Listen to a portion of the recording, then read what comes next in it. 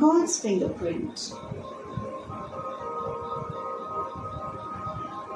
Now, what is this God's fingerprint all about? There are about 6.5 billion people on the face of this earth. However, we all have a unique and different fingerprint. In about 1280, Fibonacci, a scientist, discovered a sequence of numbers which created a very interesting pattern. The sequence began with the number 1, and this is how he received the sequence. He just added 2 numbers and got the next number. So 1 plus 1, 2, 2 plus 1, 3, 3 plus 2, 5, 5 plus 3, 8, 8 plus 5, 13, 13 plus 8, 21, 21 plus 13, 34, and it goes on indefinitely. A rectangle formed with the length and breadth of any 2 numbers of this sequence forms what is known as the golden rectangle, the perfect rectangle. So I want you all to remember the golden rectangle, which can be broken down into squares of the size of the next Fibonacci number. So, if you look at this particular golden rectangle, it can be broken down into smaller squares which has the Fibonacci numbers, whether it's 1 or 2 or 3 or 5 or 8.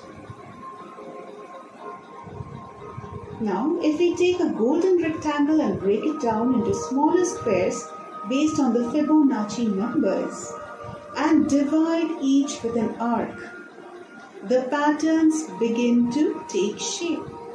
We begin to see the Fibonacci spiral. So, if we start with the smallest square and we just draw an arc, go to the next square, draw an arc, go to the next one, draw an arc, go to the next one, draw an arc, go to the next one, draw an arc, next one, an arc. So you see this? This is the pattern which is formed.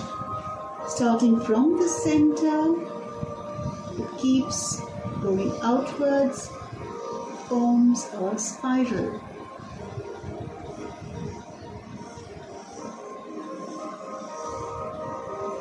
We often get this particular symbol, which is a symbol of creation. This is creation energy when we do automatic writing or channeling. Now, the importance of this spiral is where we find it.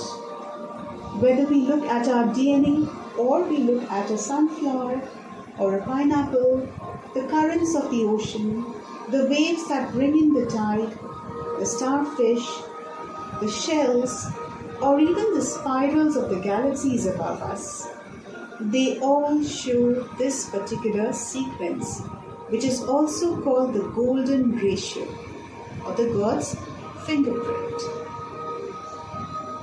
It is also called fractal nature of reality. So this is also called fractal nature of reality.